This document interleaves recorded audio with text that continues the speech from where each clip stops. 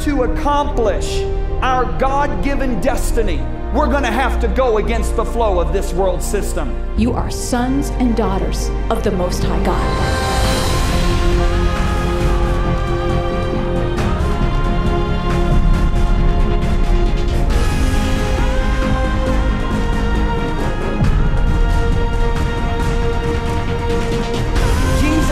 Let your light shine so that men may see your good works. We are to be the light in a dark world. It says we will not all sleep, but we all be changed. And that word change means to alter, transform, or revolutionize.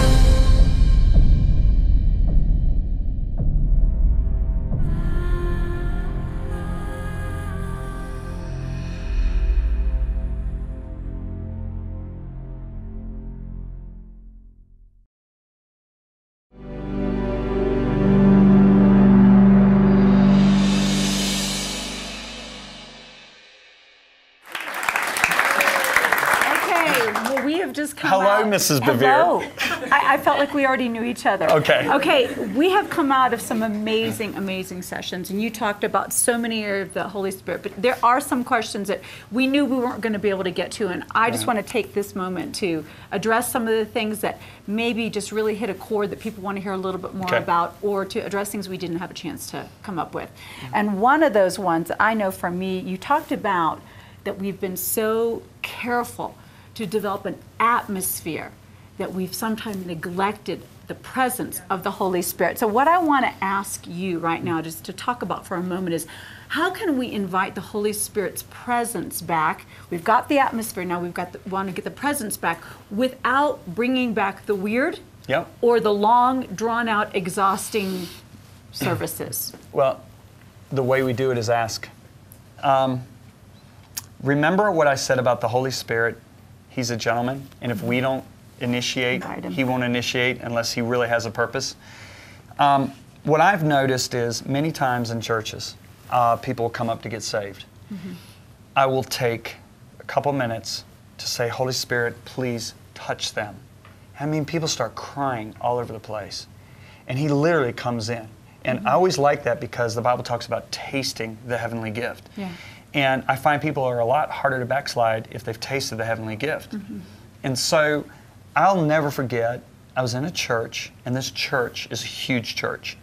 And they've made the transition out of some of the old charismatic stuff. They were back in those days, but they've made that transition. One night the Spirit of God came in, people were weeping all over. And then the Lord just showed me, now it's time to tell them to give thanks and pray and praise God. And I closed the service. And the pastor said to me, wow, I was expecting now we're going to go an hour and we're going to have this, all this, you know, kind of weird stuff going on, like what seems to happen. He said, I loved how God led you to when it was done. He said, I could actually feel it too, like he had done his purpose. And you said, all right, let's now close the service. So Lisa, I've seen the Spirit of God's presence come in just for 2 minutes. And people are so deeply impacted, not for 5 hours. And I, you know, you and I were having this conversation actually in the car. We were saying, you know, sometimes we only have 35 minutes in a service. But the truth is, it's our 35 minutes. And so instead of preaching for 35 minutes and preach 30. Yeah, preach 30. Give pause for the Holy Spirit, or in the middle of your message, give room for the Holy Spirit to actually have His way. And sometimes ministers are so busy trying to cover so much area that they forget to let it get saturated by the Spirit. I'm certainly guilty of that. No, we all are. Okay, and then the other thing, question, you know, the role of the Holy Spirit. And you really talked about a lot of this, and you were talking about praying in tongues and being, you know, filling ourselves with the Spirit. But I want you to talk a little bit more about, you said that the Holy Spirit would fill us. We've got that. But what about when He forbids us? What does that look like? There's, in the book of Colossians, it says, let the peace of Christ rule in your heart. Then it says in Romans chapter 8, it says, for as many as are led by the Spirit of God, these are the sons of God. If you actually look at the word sons there, it's sons and daughters, it's weos, which means mature sons. Not every Christian is led by the Spirit. Many are led by their emotions, their intellect, by situations, by circumstances. He was saying the mature ones are going to be led by the Spirit. How does He lead us? The Spirit bears witness in our spirit. So, in other words, let's say I want to go to a particular city, and I feel this this gnawing, itching, almost irritating scratching. Has it ever happened to you where you've actually Yes. gone somewhere you shouldn't have? Yes. And what was the fruit of that? And the fruit of it was I said, I will not do that again. I will not allow. And it was a disaster. Yeah. It was really bad.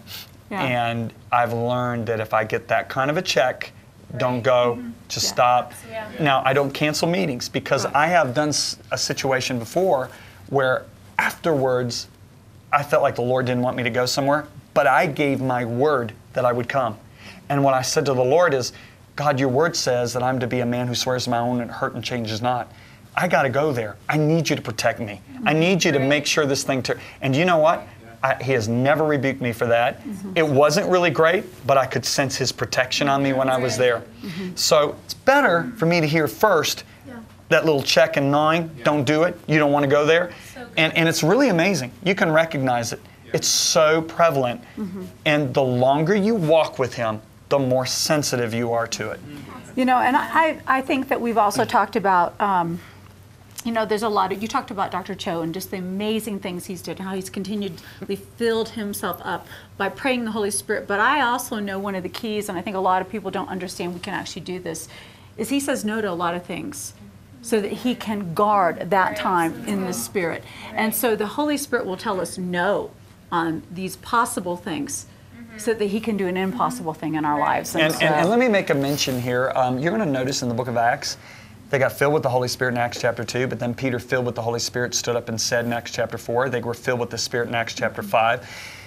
Being filled with the Spirit is not a one-time thing. It's something that God is saying, don't be drunk with wine where is excess. Well, be continually filled with the Spirit. So, in other words, as believers, it's not like we leak, it's that we want to be saturated continually. You know, there's times in our marriage we're just saturated in love with each other. There's other times that we've been away from each other, we got to get resaturated. Do you understand what I mean by that? Absolutely. You understand what I mean by that, I should say. And so you have to be intentional. it's an intentional. So stay filled. It's a continuous thing, filled with the Spirit. And when you're filled with the Spirit, he said it'll manifest by psalms and hymns and spiritual songs. You'll find yourself just singing. I've been singing a lot more this week. Turn off the TV. Turn off the and TV. Limit other things that are going to drain you. Question, do all believers have the ability to operate in spiritual gifts, or is it just ministers? That's such a great question. I believe every believer has the capability of operating in any gifts of the Spirit. If somebody's in need of a great miracle, that gift of working of miracles can come on any believer. There are certain people that God puts that gift on their life and it works wherever they go minister. You know, I have seen individuals, one I'm thinking of that we know well, who's a great man of God. He had the gift of healing on his life in the area of hearts. And there were people that used to come from all over the nation into his meetings that had heart problems, and their hearts would get healed.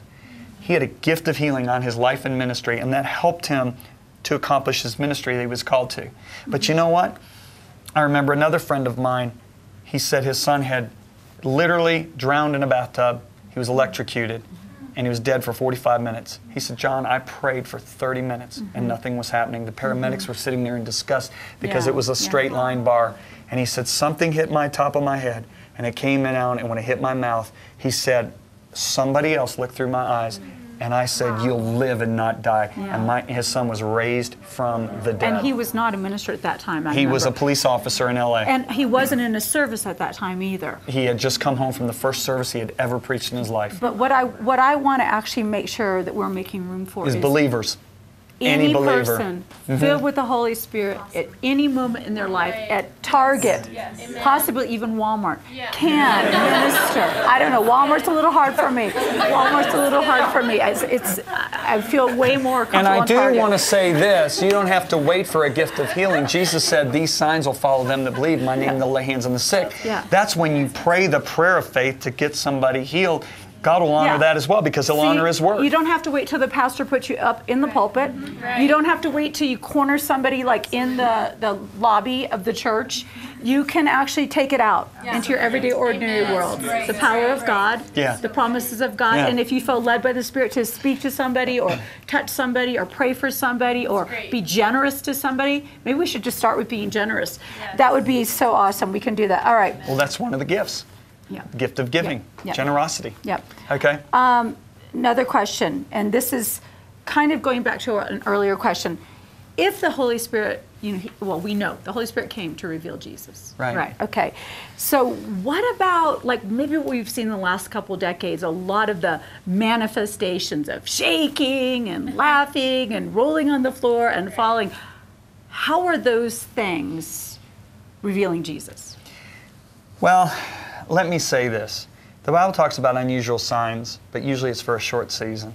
There are time periods when unusual signs and wonders happen, and it gets people's attention and points them to Jesus. What I find is very, very distasteful is when people get more into the manifestations than they do into the manifester. I'll never forget the time I was in Singapore. A healing evangelist had come through. He has a gift of people just start laughing hysterically. And I remember the presence of God was about to, it's a very large church, about to fall in this church. And all of a sudden people started laughing. And it was like you had just taken nails on a chalkboard. That's what went up into my spirit. So it was the right thing, maybe at the wrong time. I said, stop, stop. And what happened was they stopped. I said, listen, you camped at the manifestation. You didn't follow the Spirit of God. That's not what He was about to do here. He was about to touch people deeply in the fear of the Lord. And then I said, now we're going to hope that the Spirit of God now returns and ministers. And I had them pray again. Spirit of God came in. People started weeping all over that building. So what happened in those situations when it got very distasteful is they started almost like showing off, like a couple. They're not going to have intimacy out in front of everybody. And it's almost like they wanted to take that intimacy that God had given them and show it off and say, look at this, we're spiritual. You see what I'm saying? I find the more I know the Holy Spirit, the more I want to protect Him, His gifts, His ability, His power, with a very respectful, honoring type of way. Not in a way that quenches Him, because the Bible talks about quenching. That's when you quench His power and His gifts. Don't do that, okay? And that's literally what that's talking about. But honor Him, don't display Him as if He's just, some cheap influence or power. And and I just want to say something again. I mean, we're asking the Holy Spirit, we're inviting Him to do whatever He wants to do. And I find that the Holy Spirit, He sometimes will do things in a way or at a time that might sound inconvenient or whatever, but never forced. Never contrived, never annoying. I mean, it's never going to draw attention to people. It's going to draw attention to God, and there's usually an atmosphere and a presence for that. And I was recently with some people that it was from all different denominations, and I heard some of them mocking what I believe had been real at one time, and then maybe got carried forward in a hope that God would continue to bless what He blessed here. Let's just only do the form, and the function of it got lost in the way. The form had stayed, and they were mocking it. And I sense, even as we're talking, I just want to say, we're not mocking that. We want everything what the Holy Spirit has, but we want it to be in faith. We want it to be in decent order, and we want it to be accompanied by God's presence. Okay, so another question. Is it possible for people to really feel they have a peace about something and it actually not be God?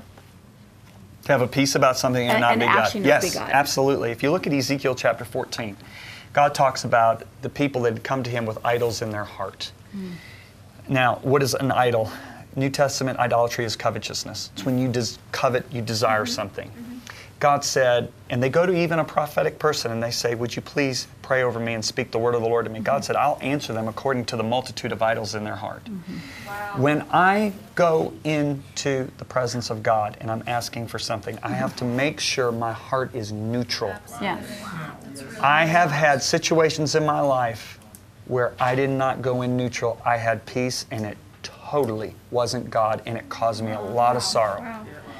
Okay, so you've talked about, being led by that velvet feeling and feeling, like not good about something. You've talked about the witnesses. We've talked about intuition. We've talked about, just praying. But can you talk about some other ways that you might be led by the Spirit, like that God could actually speak to somebody? Because we know that it isn't often a audible voice. And actually, I just heard recently a challenge that God even still speaks to people. No, literally, that He, you only read the Scripture. And so I would love, do you believe God speaks? And Does he speak only in accord with his word? And kind of just give some framework on that, because we have a generation that almost thinks God doesn't talk anymore. Well, first of all, Paul said to the Corinthian church, you used to follow those dumb idols. Now, dumb to us is stupid idols, right? Mute. And what dumb means is mute. In other words, the gods they served, those Corinthians, could not speak. He said, what's the difference is our God speaks. And he speaks clearly, okay? So, how does he speak? I find the New Testament shows various different ways that he speaks to us, okay?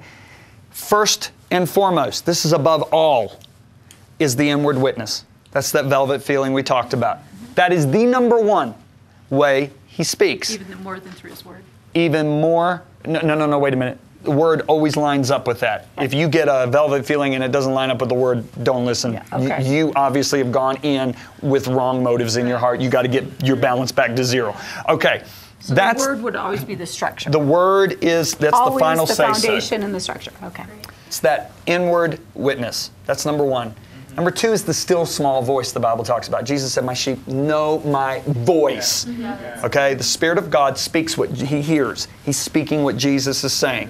That's the still small voice. Now, I will tell you this. Some people have gotten really, really, really into bondage because they start following voices. But the problem is, the inward witness, there was scratching and there wasn't any witness to it. I find anytime I've heard the voice of God, the witness accompanied it and it lined up with the word. So in other words, we're building a foundation here. Word, witness, voice. So if you got voice, no witness, don't listen to the voice. I've been in meetings. People have prophesied over me. No presence, no inward witness. I put the prophecy on a shelf. Okay? I actually even broke the words at times. I throw broke it the away, words, right. The next way the New Testament talks about is through dreams. Okay? You've got Paul having a dream, a Macedonian man saying, please come help us. It was the Holy Spirit showing Paul, get over to Macedonia. He had tried to go to Bithynia. He wouldn't permit him. Tried to go to that other place. Wouldn't let him. Then he had the dream of the Macedonian man saying, please come over and help us. That's dreams. God will sometimes speak to some people a little bit more through dreams than maybe others. I know this is a real powerful way God speaks to my wife, is through dreams. Me, it's a little bit rare, but it does happen once in a while. Me, it's more the inward voice, still small voice. The next way that the Bible talks about is by a vision. A vision is when God will literally, Paul had a vision. He said, I don't know whether I was in the body or out of the body. You don't know if you're in the body or out of the body, but you literally see into the spirit world. Okay? That is called a vision. That's the way my pastor launched me and Lisa into Messenger International back in 1989. He came in, he said, gentlemen, I literally had a vision last night. It was like I was watching it on a TV screen. And he said, I saw one of you pastors will not be a pastor on our staff. You'll be traveling all over, out and back, and you'll be a blessing to the body of Christ. He said, the man is you, John Bevere. God had told me that in prayer about 8 months earlier. So it was a confirmation. Do you understand? Okay. The final way the New Testament talks about that he speaks to us is through trances. If you remember, Peter went up. He was hungry, which I am very hungry right now. And he That's went what happens when you're hungry. You have a trance. You get into a trance. Huh? He saw a trance, and what happens in this trance? A trance is where your senses get suspended. The difference between a trance and a vision, your senses are still intact. Wow. In the vision, you can be moving in there. When Paul went up to heaven, John went to heaven, they were moving there. In a trance, your senses get suspended and you see something and you just hear the voice of God. Rise, Peter, kill and eat, right? And I've known some people that have actually had trances before. I don't want to take the time because our time is so precious, we're running out of it. Now, somebody says, but what about a fleece? A fleece is Old Testament. You have to take everything in the Old Testament, run it through the cross. The cross will either leave it alone, it will revise it, or delete it. Right. I take fleeces and I run it through the cross and I see it deletes it. Right. Because the Bible says, for as many as are led by the Spirit of God, not as many as are led by fleeces. You've got to remember, they didn't have the Spirit of God abiding on the inside of them in that Old Testament. So they were like, God, you got to talk to me through this fleece. I personally don't encourage fleeces. to New Testament believers. I believe it's okay, but you better make sure you're being bottom line led by the Word and by the inward witness first and foremost, because the fleece is in the physical realm and you don't want to get messed up into that realm. We are called to live in the Spirit and to walk in the Spirit. And I actually wanted to add to what you said about the physical realm. I think all those were answers according to the spirit realm. And then we have a very clear mandate that if you see your brother in need, you don't shut your heart. And so sometimes you don't need a voice from heaven. Sometimes you just need to see a need. Or if you hear of a need. When we heard what was happening with the books, that people were tearing apart pages and memorizing them, passing out, we said, how can we shut up our heart? We cannot. We've never seen it. But when we heard it, we said, we are going to respond. Get these messages into the pastors. When I heard about girls being trafficked, God didn't speak to me in that boardroom, but I said, Lisa, we've got to help. I read it in a magazine. I saw it when I was there. And so, you know, sometimes people are looking for like a sign or a trance or a vision or a dream, when the Bible says, if you see your brother in need. And we start with our brother in need. Absolutely. We start with the Christians in need. We start with the people that we can actually see, the ones we can actually touch, the ones we can actually hear their voices, and we just can't shut our hearts. And then I find that every time we respond to what we see in just the natural realm, then God entrusts us with more and more of the spiritual realm. Because He says, I see that you're faithful with this. I can trust you with maybe a little bit more of the faith realm. So, well, babe, we've got 1 minute left. Can we pray for our friends and partners? Can you pray for them? Yeah, I'll start and you stop. Okay, that sounds great. All right, Heavenly Father, we just thank you that in the last days, you said that your sons and your daughters would be led by your Spirit. According to Acts 2:17, we are the generation that is going to walk in visions and signs and wonders and dreams. So, Father, have your way. We just ask you right now to fill us with your Spirit. Give us eyes to see, ears to hear, a mouth to speak, a heart enlarged to believe, and the boldness, Father, to pray scary prayers and see heaven invade earth. And I want you to just open your eyes and look. Father, in the name of Jesus, I pray for my brothers, for my sisters that are watching now. First and foremost, I speak to bondage. I command it to be broken in your life. I speak to sickness and disease. I command it to be broken. We command every thought, every single idea that exalts itself against the knowledge of God to be destroyed and torn down. And I release now, Lisa and I together in agreement, the presence of the living God be filled with the Spirit in Jesus' mighty name, and flourish in the giftings that God has placed upon your life in your world of influence. Father, Lisa and I, we commit them to your hands now in Jesus' mighty name. And everybody said, Amen. Amen. Amen. Amen.